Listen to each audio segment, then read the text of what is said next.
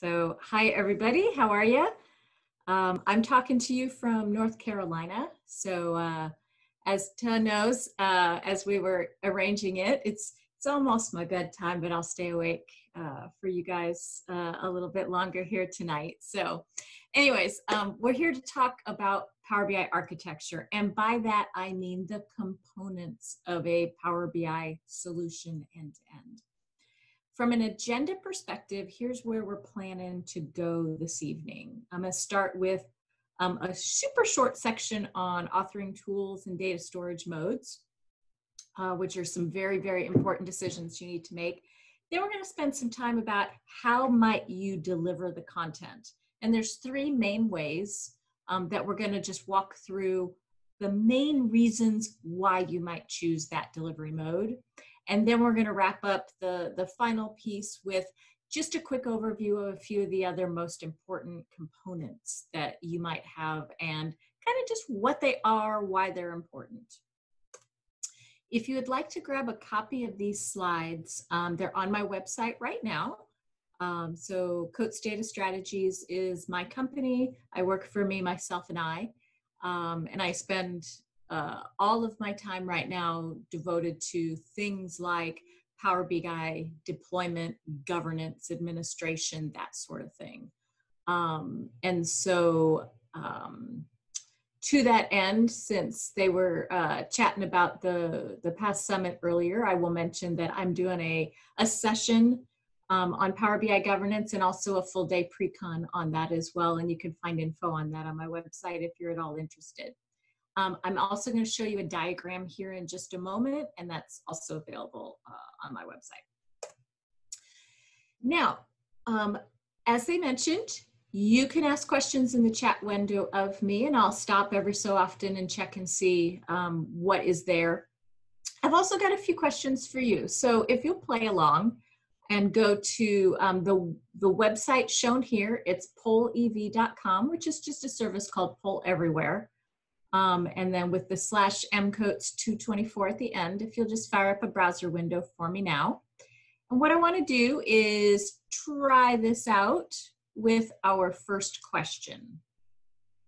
And that URL, if you didn't quite grab it, is right at the top still.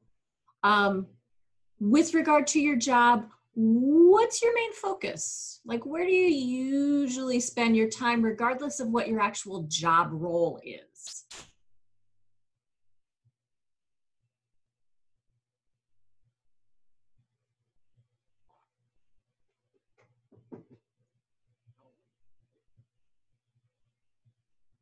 We've got a little bit broader group than I usually have answer, so that's very cool. I'm super excited.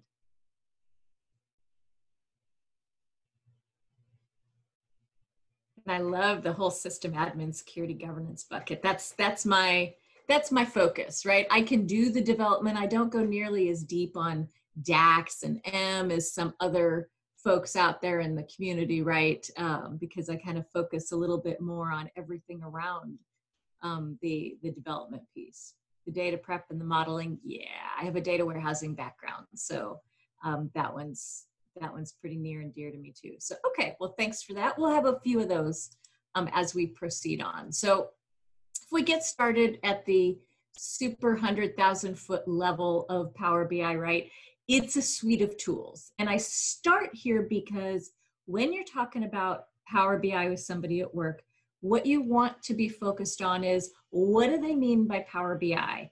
Do they mean the Power BI service? Do they mean Power BI desktop? Do they mean the collection or the entire ecosystem of things that it can do? And when I refer to Power BI generally like that, I'm usually referring to just this broad collection of things. Here's a diagram that I mentioned that you would see that you can grab from my website as well. And basically what we're going to do throughout this hour is we're going to walk through it, not in extraordinary detail, but we're going to walk through some of the important pieces of this. So having just seen it super, super fast, and let me back up a second here. We have data sources on the left, followed by content authoring in the second column here. It's being hidden a little bit by my window, but we have content delivery, collaboration, and sharing kind of in that center section, and system admin to the far right, with a few related services kind of tucked down there.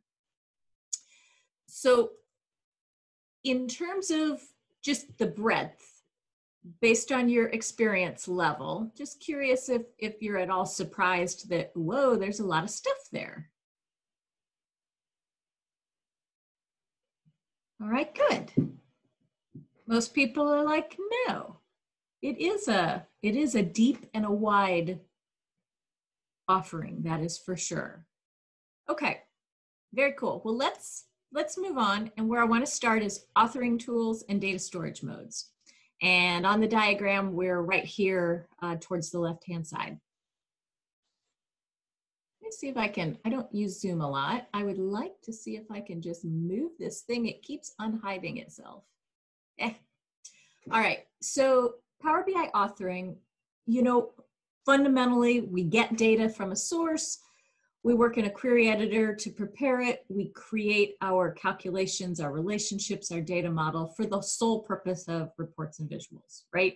The end piece is the end goal. So skills-wise, there's separate and distinct skills. And there's a couple of different languages, you know, not even counting anything having to do with your source data. We've got the Power Query formula language, if in fact using the ribbon in the query editor it ends up at some point not being enough. You can extend it with custom scripts written in M or the Power Query formula language. And then of course there's DAX, which is what all of the calculations and so forth are written in. So even inside the world of just Power BI Desktop, there are a whole lot of skills to be learned there. Now, Power BI Desktop is absolutely our tool of choice, right? That's kind of the #1 tool that we want to pull out when we're talking about creating in Power BI. But we've actually got a few things in our toolbox, so to speak. So I want to run through what your choices are. And so beyond just Power BI Desktop, there is also Excel, and that's a valid choice. There are add-ins like Power Query, Power Pivot, that are add-ins to Excel that deliver roughly the same functionality, but new features come much, much, much, much slower. And of course, the visualization side is very, very different, right? We don't have the equivalent of Power BI reports. Instead, inside Excel, you're using things like pivot tables and pivot charts. And then there's also a thing called Analyze in Excel if you actually wanted to connect to a published data set and use those pivot tables and charts without copying the data over again. So Excel is a valid alternative to the desktop tool. The third one listed, we've got a thing called Power BI Paginated Report Builder. If you're at all familiar with reporting services and the RDL type of reports, they refer to those as the paginated reports now in this world. And that's basically useful when you want to say, hey, the Power BI reports that are usually very dynamic and interactive, that's not what I want. I really want something that's very highly formatted. Now the fourth one down, Power BI Desktop for Report Server, this is the one where if your destination for publishing is intended to be report server instead of Power BI service, and this is one of those cart and horse things here. We haven't talked about those pieces yet, but it's a version of Power BI Desktop that's updated more slowly. So Power BI Desktop gets updates every single month. One landed today, and so everybody on Twitter is chit-chatting about what they like about the newest feature release, right? Well, report server doesn't update itself as often. So in fact, I just saw a Twitter conversation in the last day or two about somebody that something wasn't working anymore on report server, and that's because the features need to align. So make sure that you use that special version of the PBIX's in that situation. And then the last two that deserve mentioning is inside the Power BI service, right? The web-based service where we deploy content. We can actually do some authoring in there too. There's dashboards that we create there, and you can do some report authoring there too, though my recommendation is do your report authoring 99.9% of the time in the desktop tool if you can. And then the newest kid on the block, if you've heard of Azure Synapse, so that's kind of the new rebranding of Azure SQL Data Warehouse, plus some extra features. It's getting some integration with Power BI, which is really nice. So you can think of this Azure Synapse Studio tool as being a development tool for that world, but it can connect into your Power BI workspaces, and it's kind of a wrapper to doing some Power BI development work inside of that tool as well. So a few choices that you have there for not only what you're going to use to create your own content, or what you're going to deploy to users in your organization and make available on their laptops and so forth. Now, data storage modes is one of the most important things from an architecture perspective, and there's four main modes. So the first one is the most common, and it's referred to as import mode, and it's what happens by default if you're not using one of the other ones purposefully. And quite literally, you're importing data into that PBIX file. So you're importing data into the Power BI desktop. When you publish it to the service, the data gets published there too. And that's a really important thing for system administrators and such to realize, is that this makes Power BI very different than some other reporting tools that merely issue queries. Now, it can merely issue queries by via direct query or live connection mode, to where you essentially there use Power BI as a report only tool and not so much for the data model. There's more to it than that, but at the 1,000-foot level, that's kind of the story. And then there's the notion of a composite mode, where we might have one table in import mode and one in, say, direct query mode. Now, this is this combination of import and direct query is available today. The combination of live connection and import is on the release plan, and it's very, very, very important functionality that is coming. But I won't digress and go too far deep there. So just to kind of restate what we just talked about with data storage modes very briefly. Import mode, right? Everything is in Power BI, the data and the structure or the schema of the data model.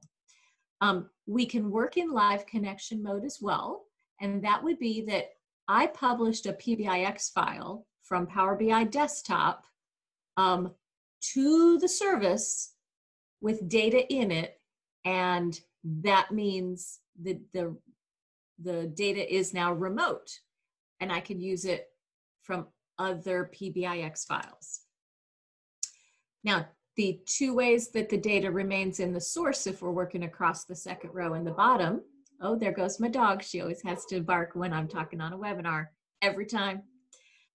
First option is direct query mode, and the section option is also called live connection mode, but in this case, we're talking about getting the data from analysis services instead of a shared data set in the Power BI service. So if it's all a little bit muddy right now, that's okay.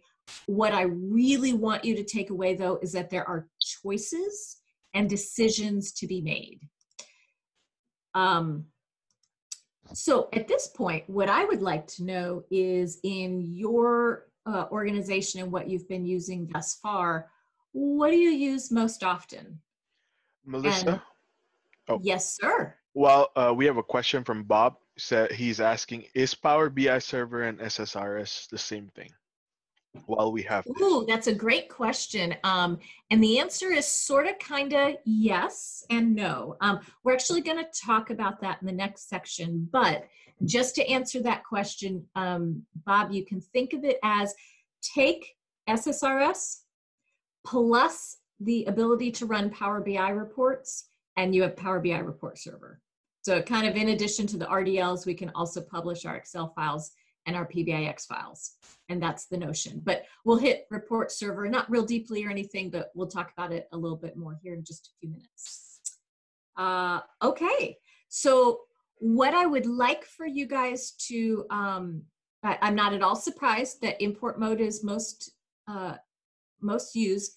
The third one listed there is the one that I would like for you, if you're not familiar with what it is, to at least investigate it, because that is a way that then you have to maintain your data only once, and then you have a whole bunch of different Power BI reports just connect into it. And then you're not duplicating data as much. If you've got to update a calculation, you don't have to touch multiple PBIXs and so forth. So if I had my choice, I'd see the third option there, a higher number. It's one of my favorite issues. I have to bring it up every time I talk about Power BI. Okay, any other questions in there before I move on to our three main options for delivering content?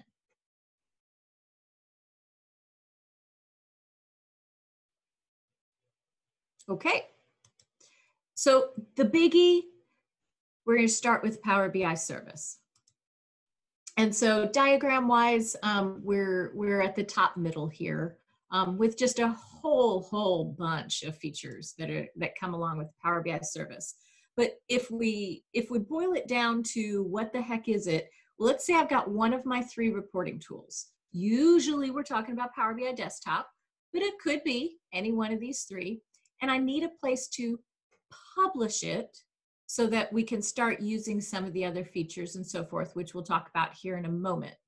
So think of it as a place to where we can collaborate with others on our content, and we can allow others to view it as well in a web-based portal, is our simplest way to start talking about it.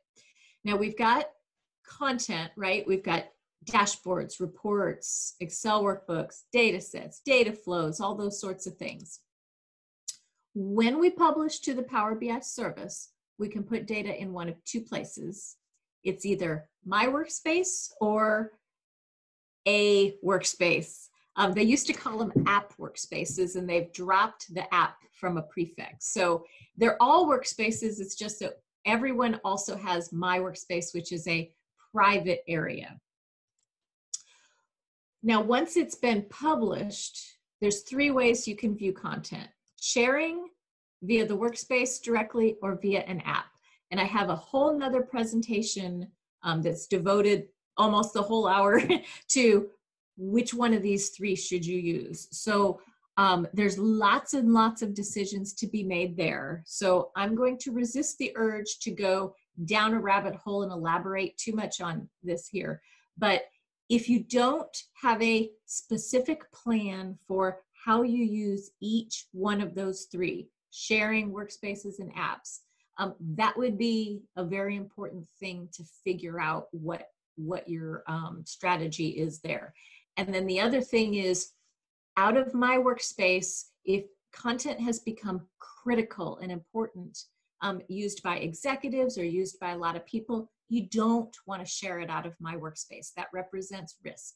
You want to get it into a full-fledged workspace, which can be accessed by others, maintained, and so forth. Okay, so that's my super whirlwind tour there.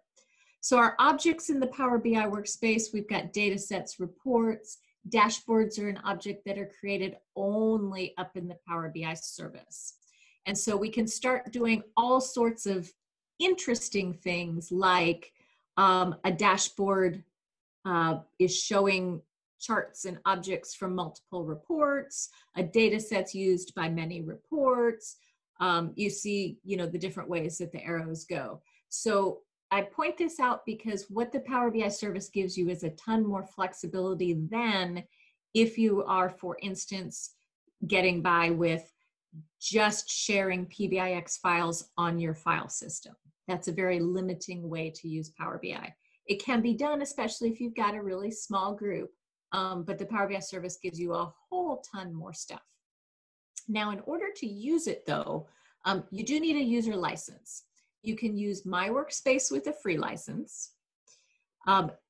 Anyone who is an author and publishing content for the purpose of others to consume needs a pro license. The retail price is $10 a user per month.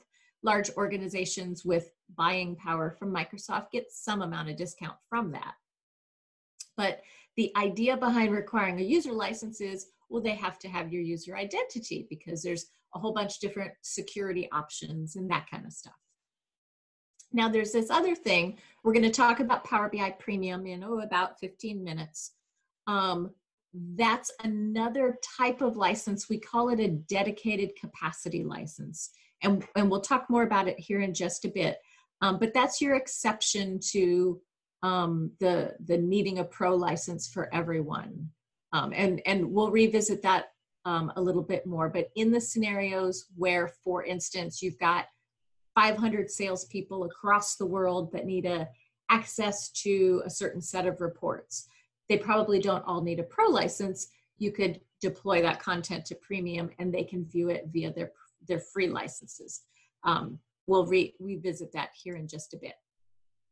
So your top reasons, just to kind of wrap up the Power BI service whirlwind overview, is first, getting you out of sharing and collaboration in Power BI desktop because it's very, very limiting. We've got numerous methods to secure the content and collaboration.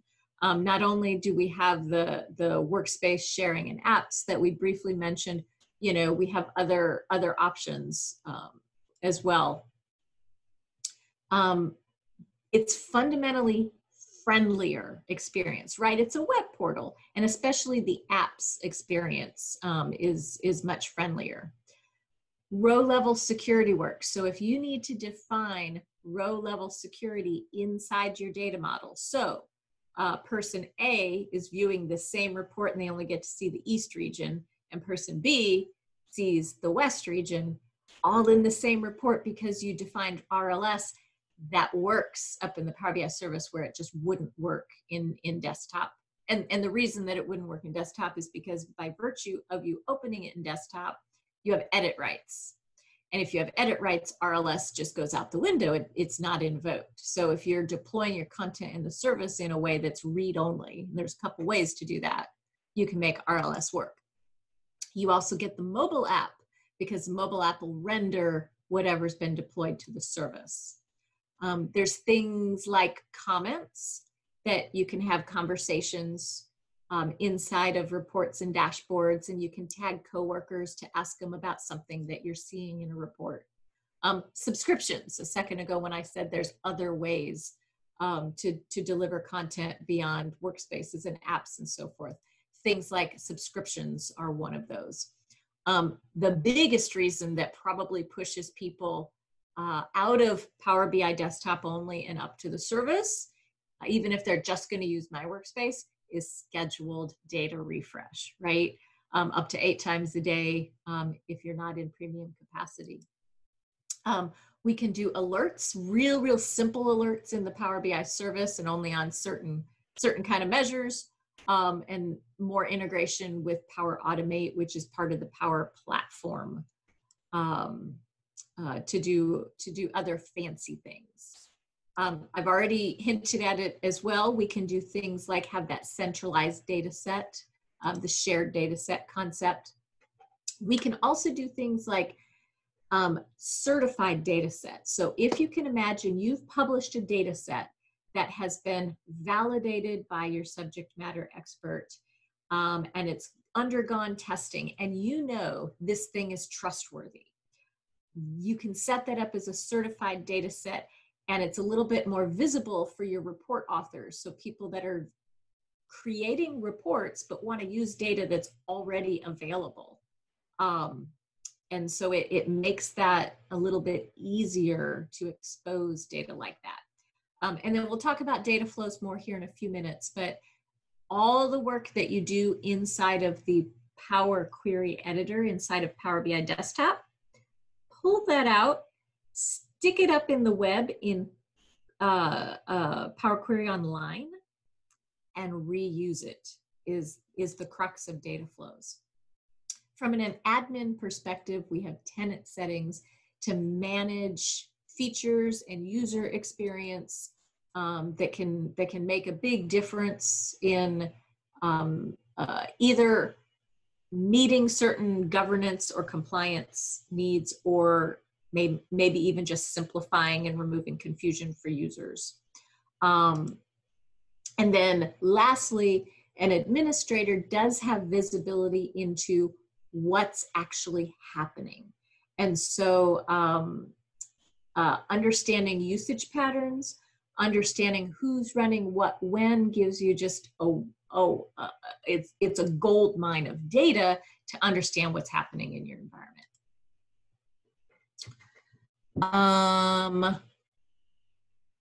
The next two sections are going to be fast, report server, and embedding. So let me run through those two very quickly, and then I'm going to stop and we'll see if there's any questions on, you know, kind of the top three delivery modes. So sit tight for just a second.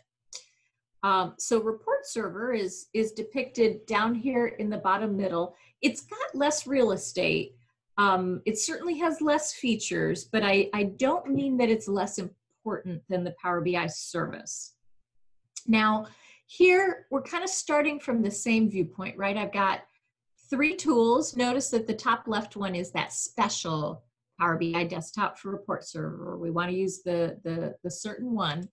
And so, okay, we publish any of those up to report server. And initially you might think, yeah, okay, I can collaborate and I can view. You said that about Power BI service too, but it's fundamentally a very, very different thing.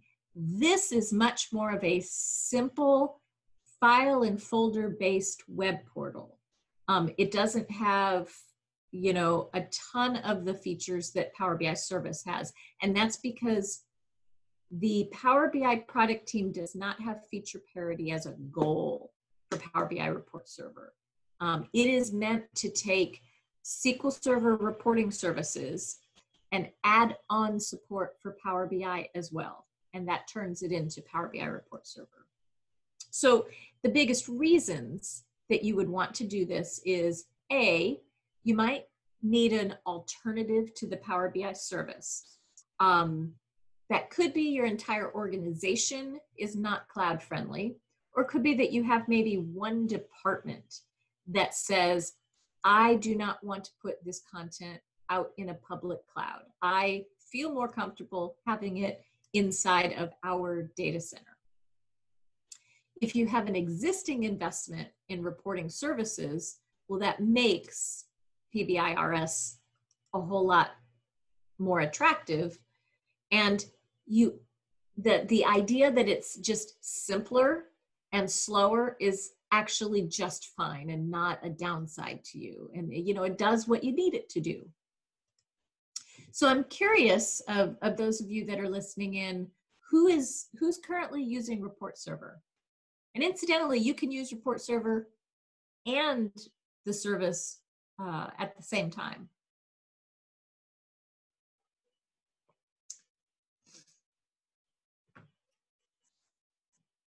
It does mean that users have to visit two different places to find content, but one does not preclude the other. Okay, okay, interesting. All right. So let me talk embedding briefly, and then we'll stop and see what questions you might have so far. So right here is where we've depicted embedding kind of right in the middle, and there's a number of different ways that you can attack it.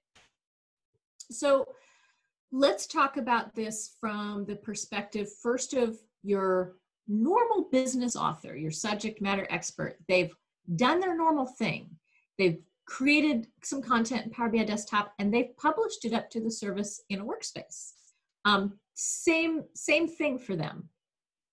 At this point, the first way that you can attack this is you partner then with, you know, an IT geek that knows how to work with the JavaScript and REST APIs and turns around and says, okay, that report, I'm going to turn around and pull it using an API from the Power BI service and, you know, embed it inside of my application, inside of an iframe. So then the people that are going to view content are going to do so down in the custom app.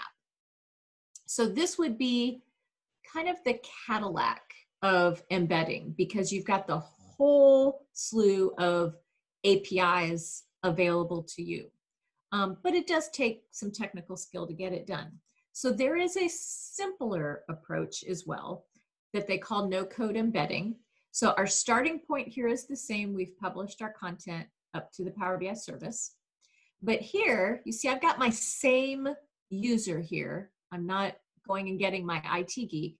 And you just generate, it's on the menu inside the Power BI service. You generate an embed code. And then you go over to whatever tool you're using. In this case, I'm showing SharePoint.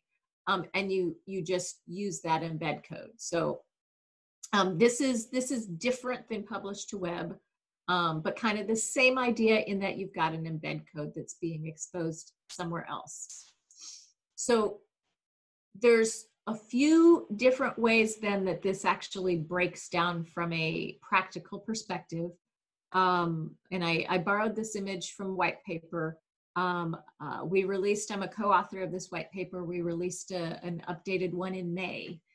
So if you're not familiar with it and you are interested in factors to consider when deploying Power BI, definitely go grab it. I've got a link at the end of the slides as well. So from an internal perspective, we've got the Power BI product team refers to it as embed for productivity. This is, I want to embed in these kinds of applications that are internal to my company. Doesn't mean you can't have guest users. You certainly can, but they're still coming through your Azure Active Directory. So that's why we're calling it internal. We've got embed for your organization, not my term. It's, what they made up. Here's where we've got the full REST APIs. Under external embedding, we've got the same exact set of REST APIs, but they call this one embed for your customers. And in some of the documentation, you see this user owns data and app owns data terminology. The big difference here is, does Power BI know who the user is, right? And then the last one, it is a form of embedding the publish to web functionality where there's no user authentication. It's absolutely just wide open to the public.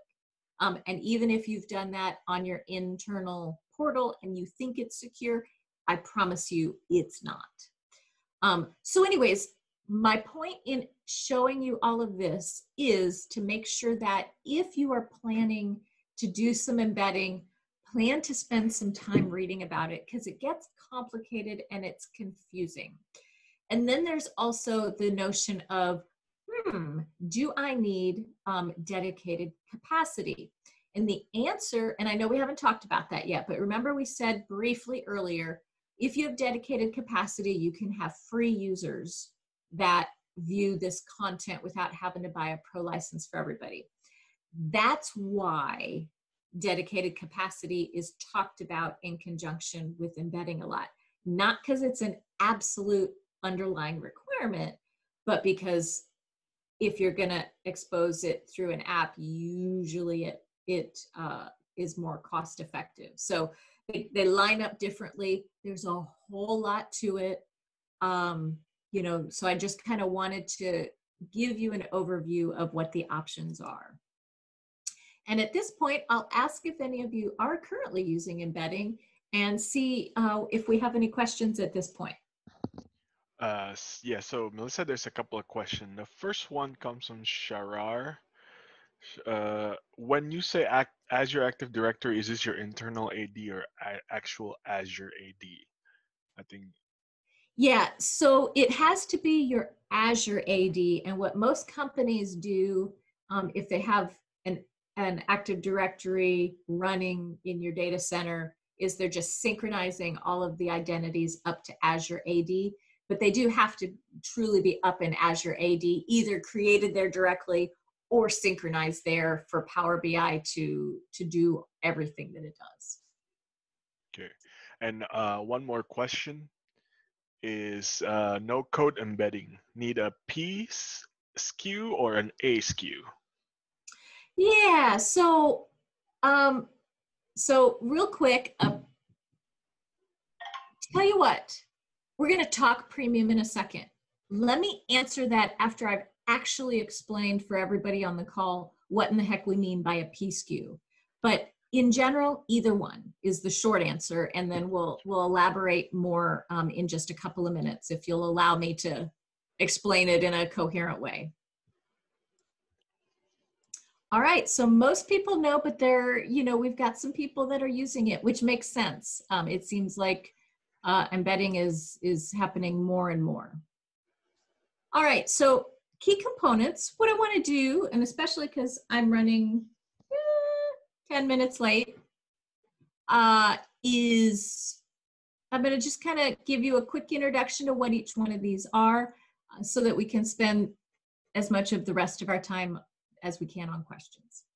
So on-premises data gateway, this is a really important piece. Where it's depicted on the diagram is down here on the bottom right. So we have two kinds of gateways.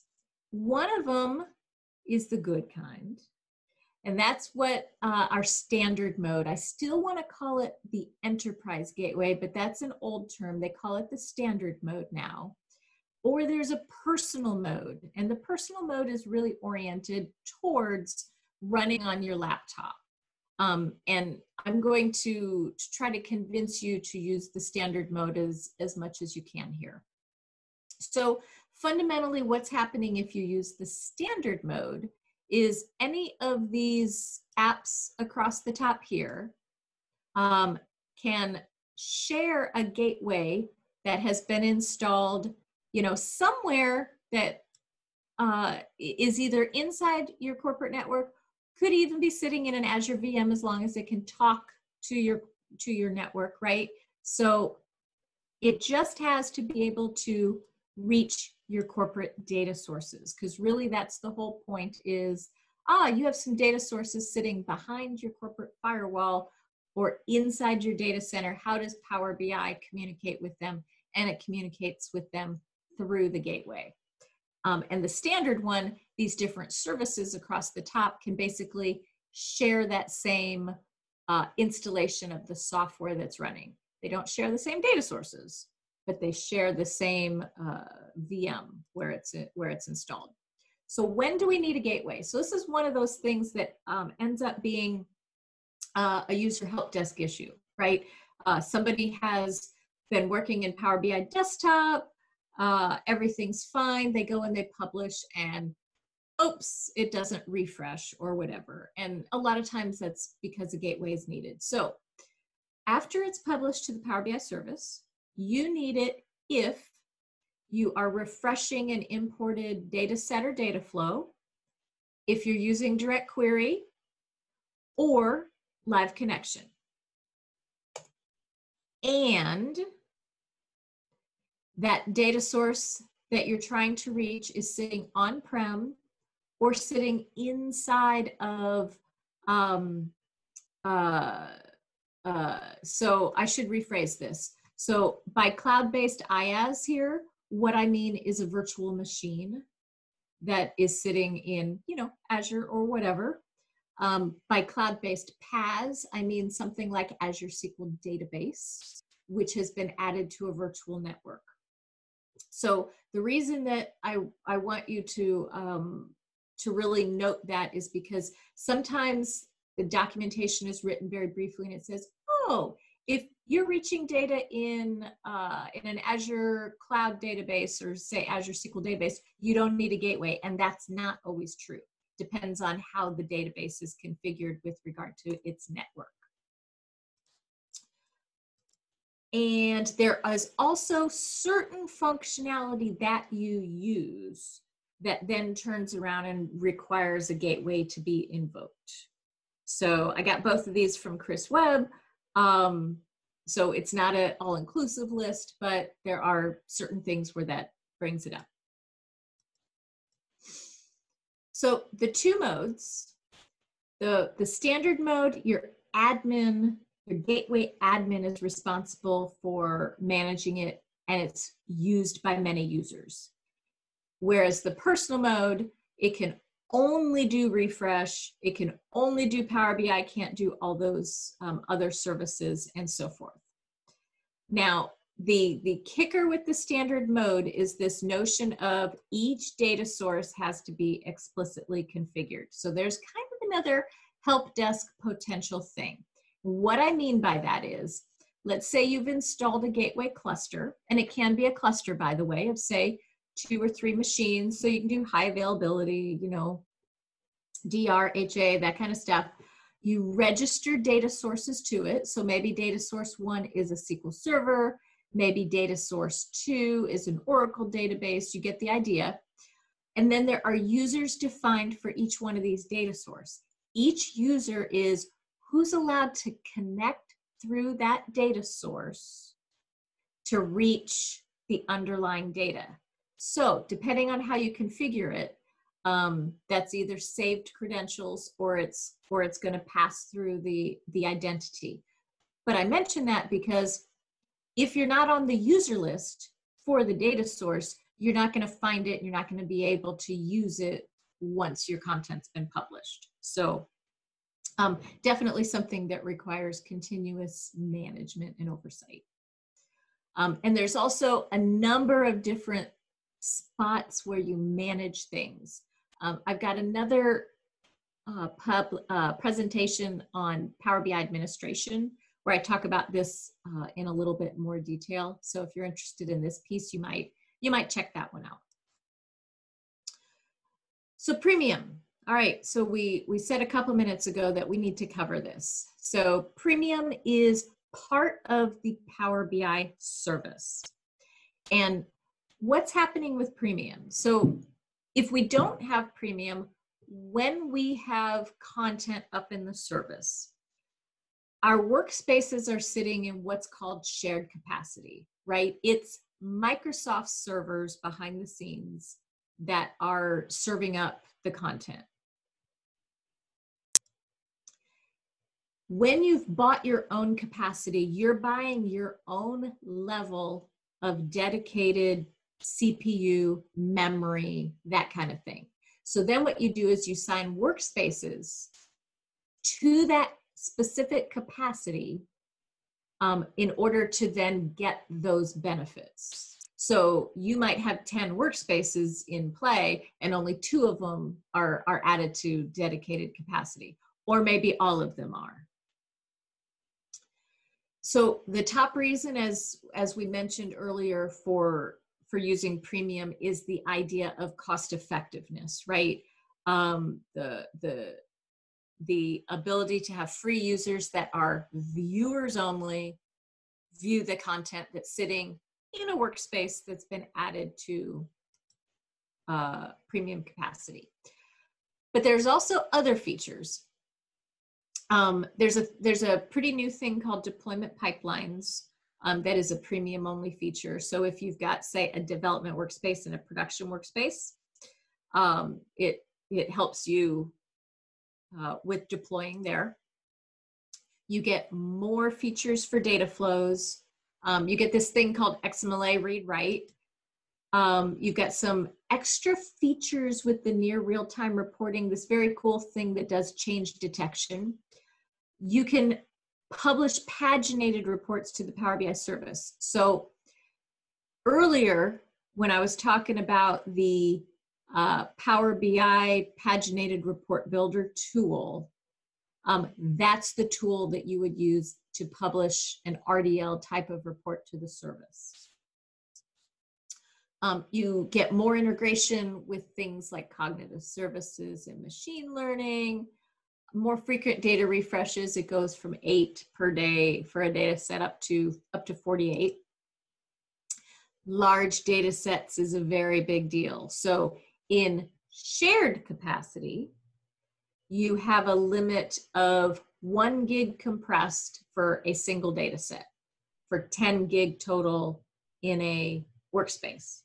So 1 gig compressed in the columnar structure that it is, compresses very nicely But if you're going to start using shared data sets, and if you're going to certify them and reuse them for a whole bunch of different reports, that data set might grow larger, and so that scalability is really important.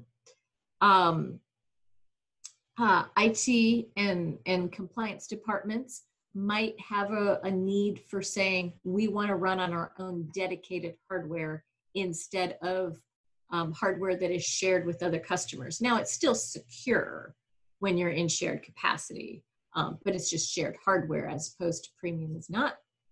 And then you get other things like managing your own encryption key if you want to, or saying, I want to ensure that my data is stored exactly in this country and it does not leave the borders of that country. And that would be set for a specific Power BI premium capacity that you bought, and it would apply to the workspaces and the data applied to that capacity. So that lets you do that even if your Power BI home tenant sits elsewhere. And then here's the odd one. You get Power BI Report Server as an alternative. They just, if you get, whatever the vCores, the number of cores that come along with what you bought for premium, you just get Report Server as an extra if you want to use it.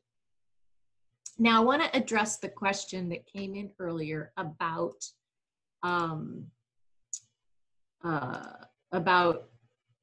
premium or embedded.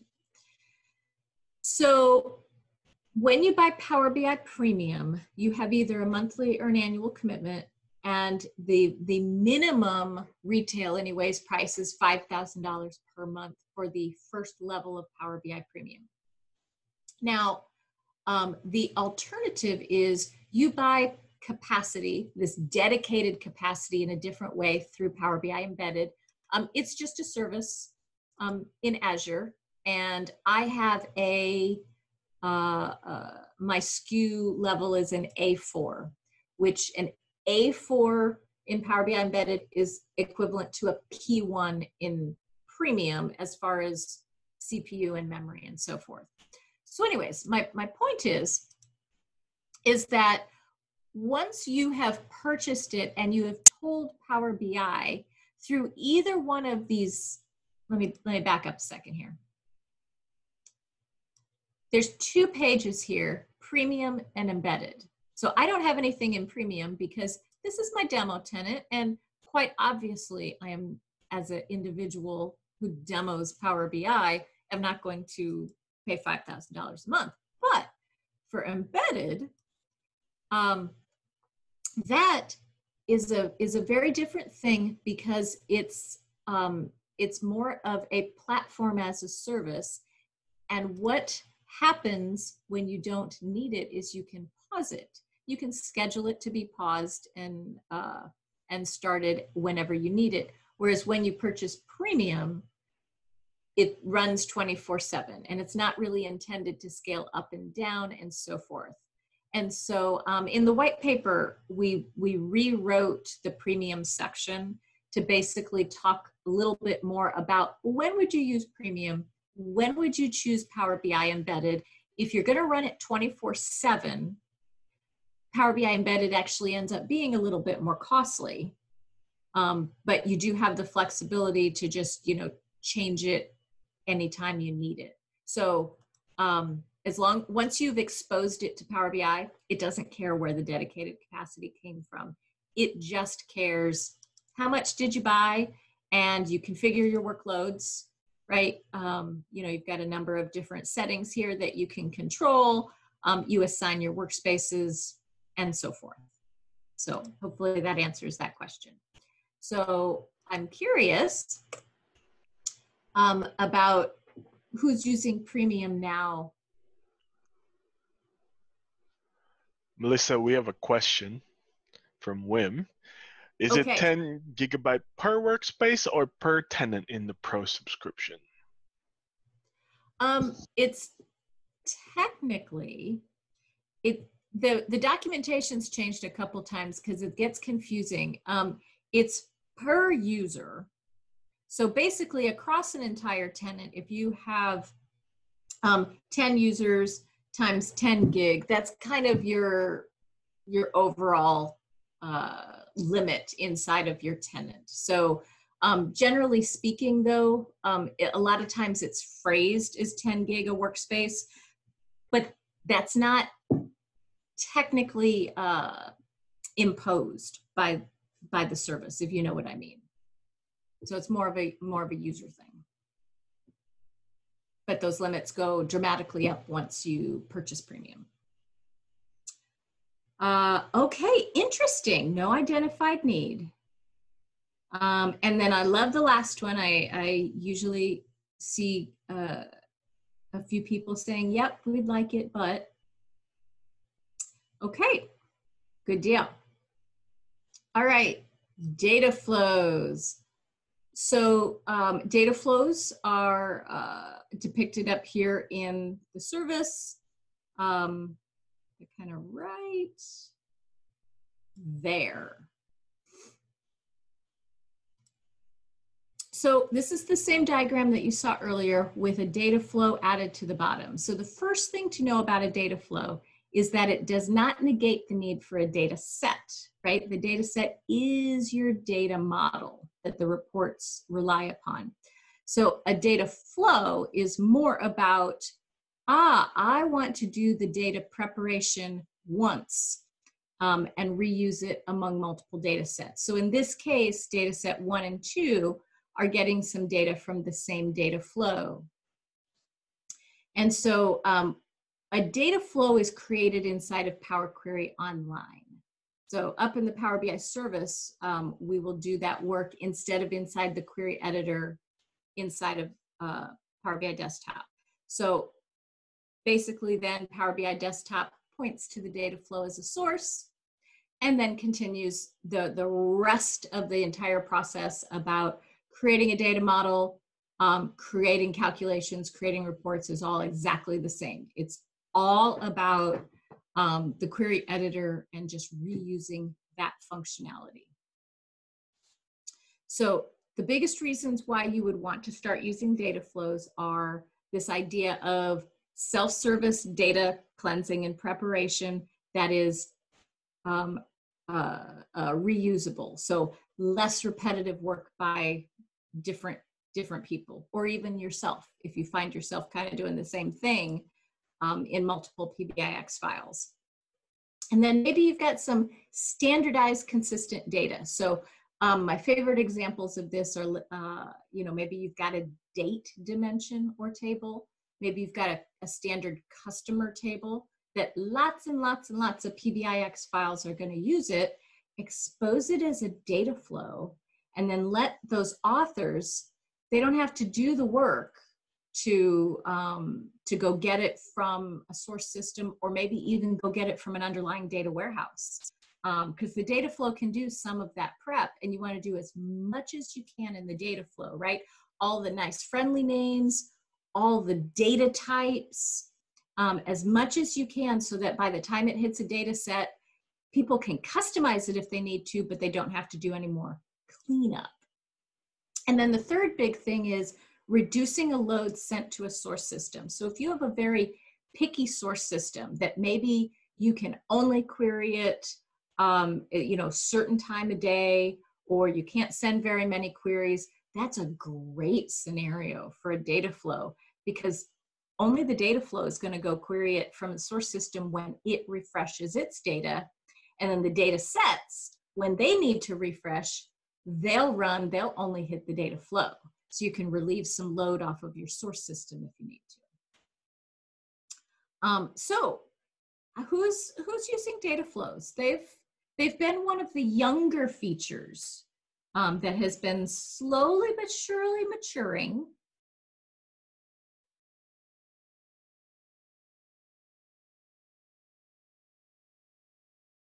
Cool. The other aspect to data flows that we haven't talked about yet is beneath the data flow, the data is actually sitting in a service called Azure Data Lake Storage Gen 2. And so one of the considerations that you're going to need to make is, if you just use data flows and you don't do anything specific, the data's still sitting in that service, Azure Data Lake, but you don't know it. It's just, you know, happening behind the scenes, like everything else in Power BI, right? We don't actually know, we don't see the data storage layer, right?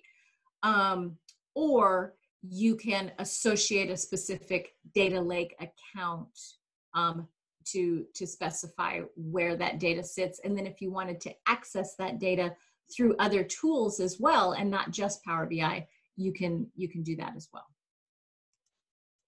All right, so last little bit, it looks big, but we're gonna blow through this pretty fast. So we've got integration with you know, Microsoft 365 in a whole bunch of ways, and this is only getting more and more and more. So I think we're gonna see lots and lots more integration points keep coming up, because I think the way I understand it, Microsoft wants to make it as easy as possible for people to use the tools, and use the tools wherever they happen to be. So Teams and Power BI integration, for instance, has been getting better and better. The Power Platform, so we've already got lots of integration between Power Automate and Power Apps, and lots of very cool things that can be done between all of those. And Azure, lots and lots of scenarios. We talked just a bit about Power BI embedded in the A series SKUs as an alternative to premium. Azure Data Lake Storage is the data flow storage. If you do have premium and you have enabled what they call large data sets, those are stored in a service called Azure Premium Files. So, so there's that. And then there's some of these other services that are invoked depending on what you're doing. From a security and governance perspective, you know, Cloud App Security has some really cool stuff. I posted a video on that not too long ago. Microsoft Information Protection is what we use for sensitivity labels in the Power BI service. There's also some Key Vault integration a little bit, and Intune. So there's the Power BI mobile app.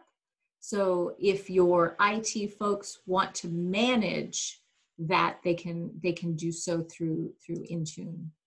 And then from an automation perspective, there's a whole set of PowerShell commandlets and REST APIs to start pulling data out and working with it. Lots and lots of scenarios here that can happen.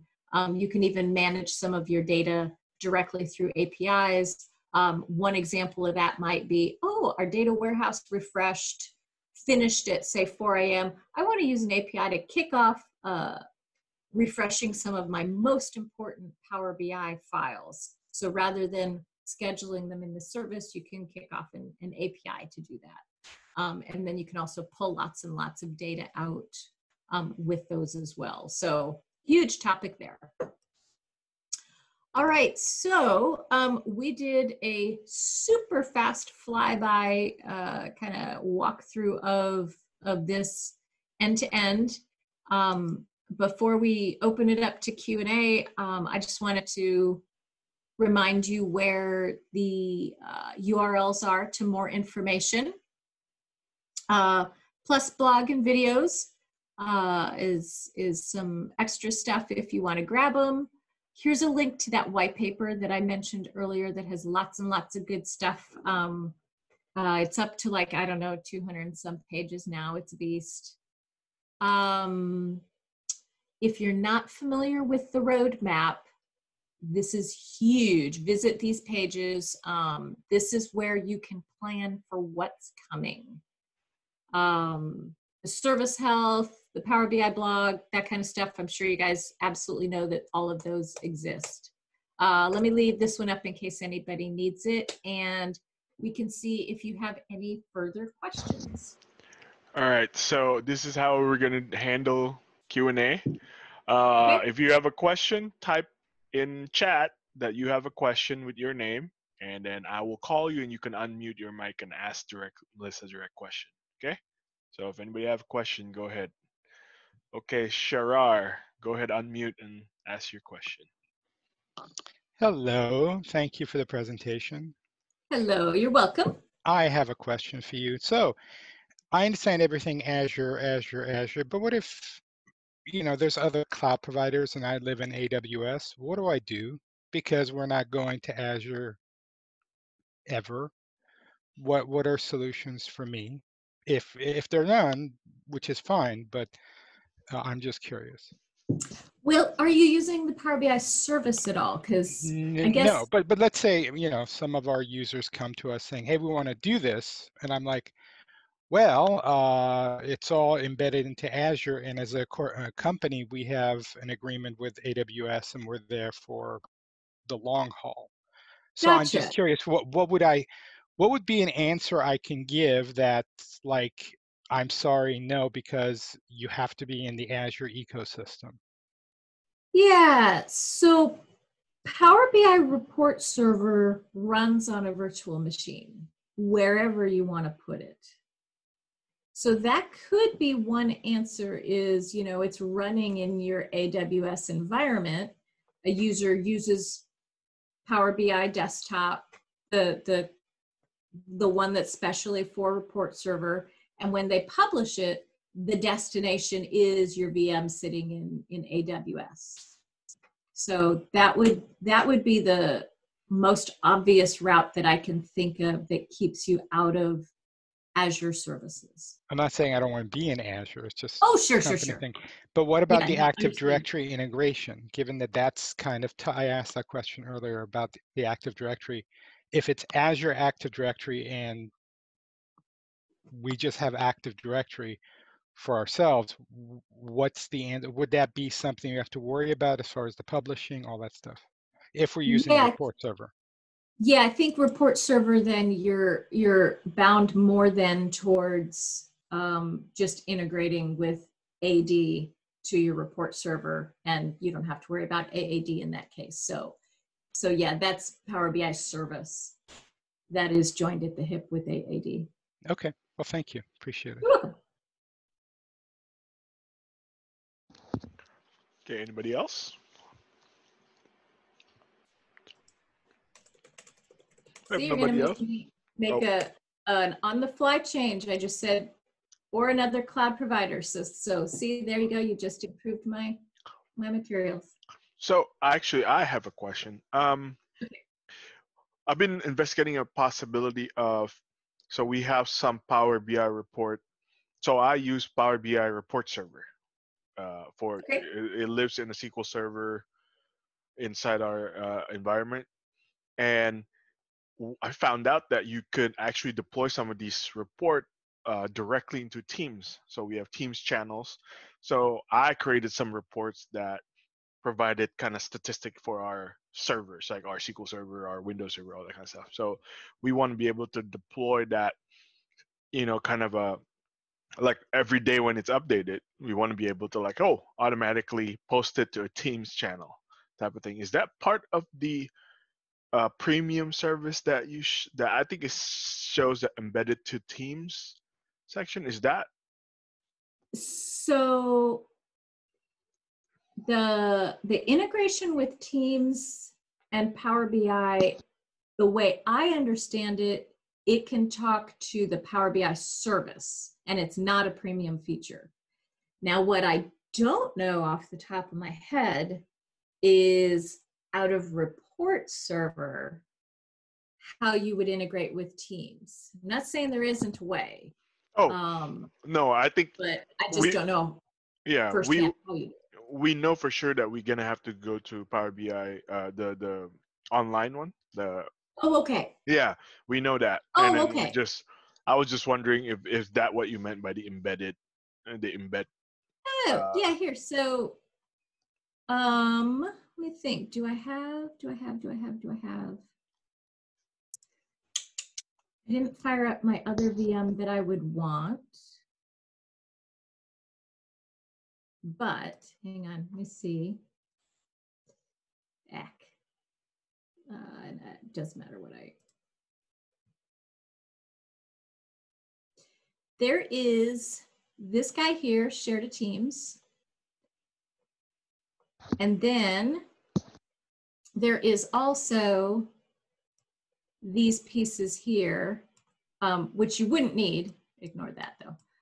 You wouldn't need because they're making the share to teams much more visible. But that whole no code embedding that I was talking about before, Mm-hmm. that this is kind of where they've got that piece to just generate the embed code.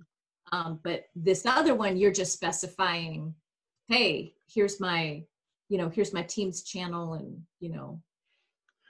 that kind of stuff. Is there a way to like automate that, for example, every Monday morning or once a day, to kind of post, like kind of create an entry in Teams, like as a kind of like a chat entry?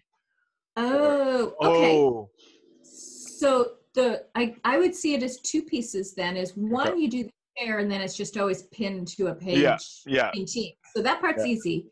Power Automate, okay, I think would be your option for when this report refreshes, or on the schedule that you're saying, right? Might not be the same thing.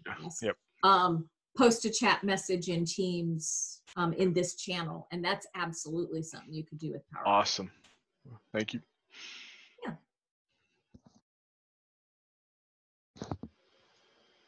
Anybody else have any question?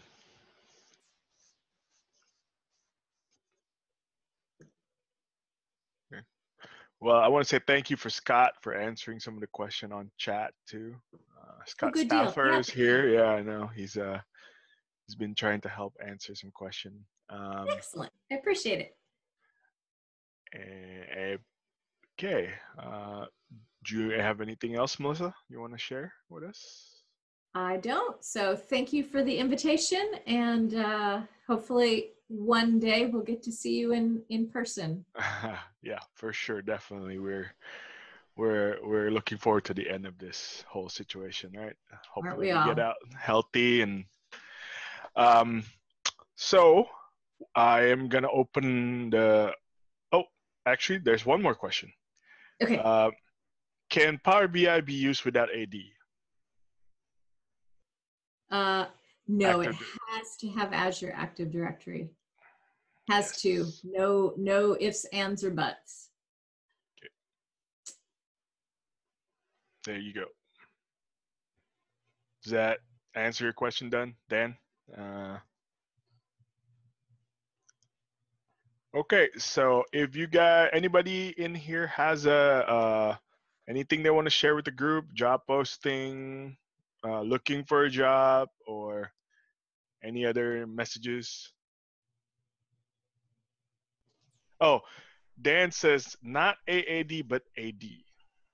Oh, you don't need AD. So I run my whole demo environment on just Azure Active Directory. And I don't have a regular AD.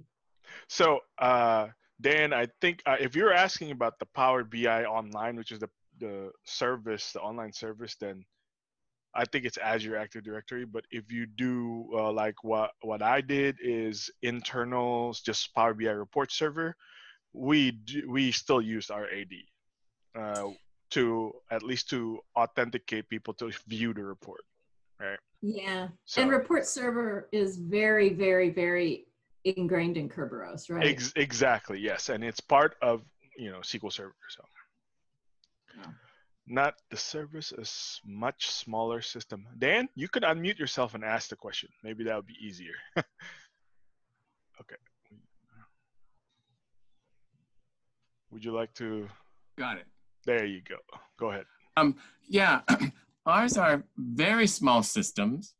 Imagine a brewery that doesn't have a very large budget, and we just want to show them some reporting.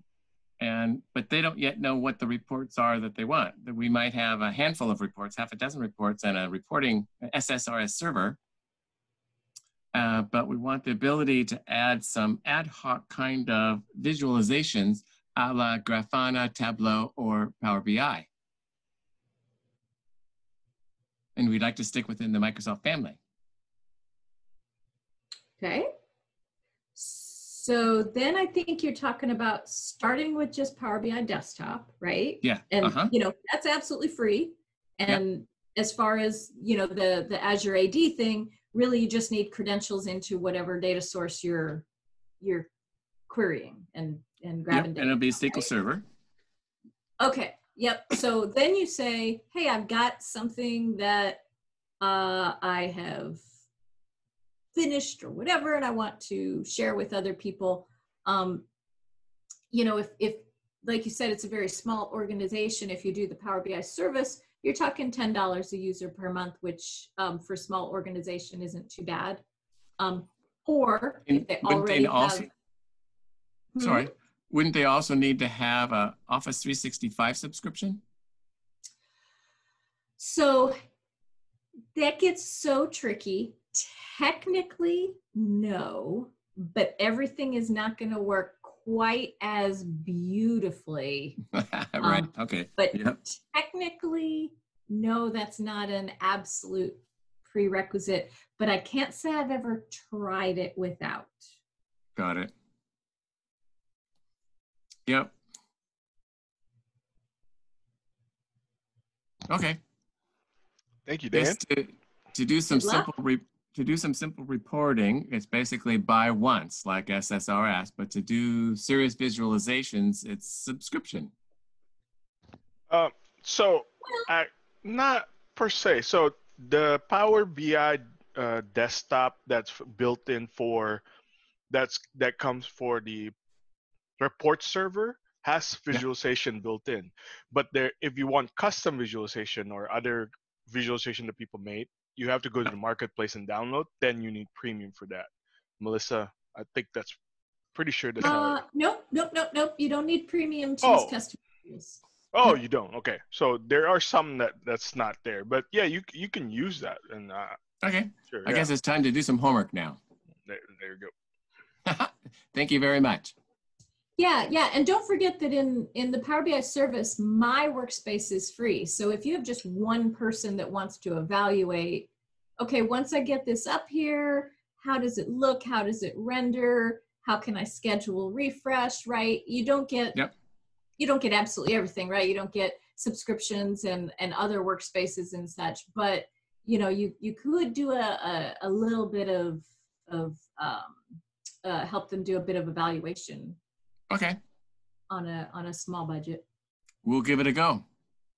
Awesome. Well, good luck.